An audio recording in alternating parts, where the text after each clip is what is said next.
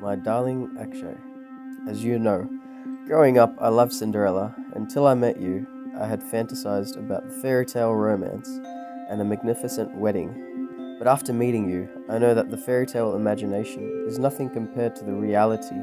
For my reality is a God-fearing, tender-hearted, selfless man who I know loves me with a passionate and Christ-like love. I love you very much, my Akshay, with all of my heart.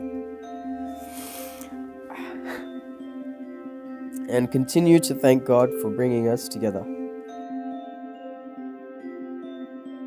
The day we met, when you walked out the front door, I went from being this confident person who was never nervous about meeting people to losing all my confidence.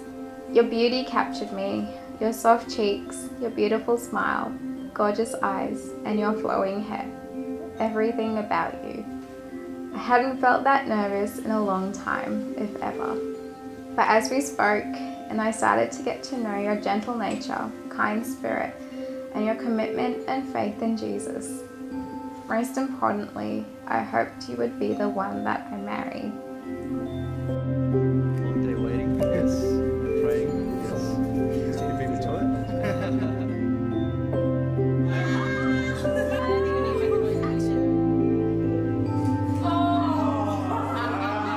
So that's Melodie when she was 4, and that's Akshay when he was 8 years old. They didn't know each other then. I always said to Mel, all you had to do was turn to the right and you would have seen your future husband. I don't think if we'd met at those times that we would have been ready for each other. And it's clear that our Father up above is writing our story and bringing us into each other's life at the right time when we were both ready.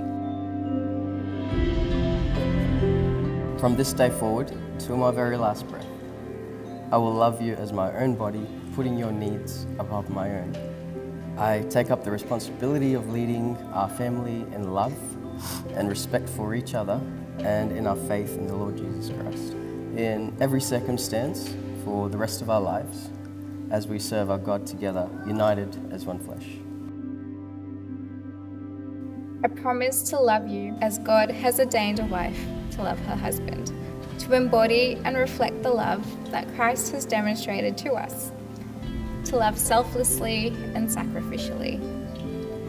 But I know that the best thing I can promise you is to keep my eyes on Jesus and to love him with all my heart. I know that it is his love that will carry us for the rest of our lives.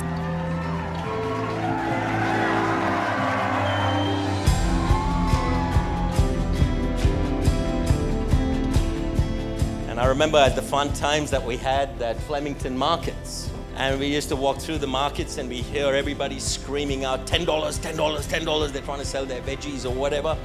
I'll be holding onto a little hand and I'll lift a hand up and I'll start screaming out, $1, $1, $1, $1.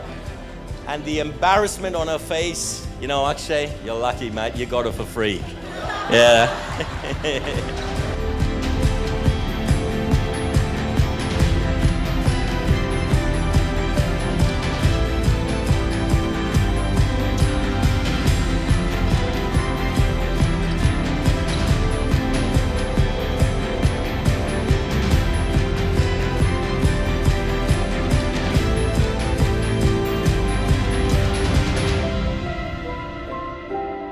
We believe that God has good and better plans for you both, as you are made for each other to start the next chapter of your life, having Jesus Christ in the center of your life.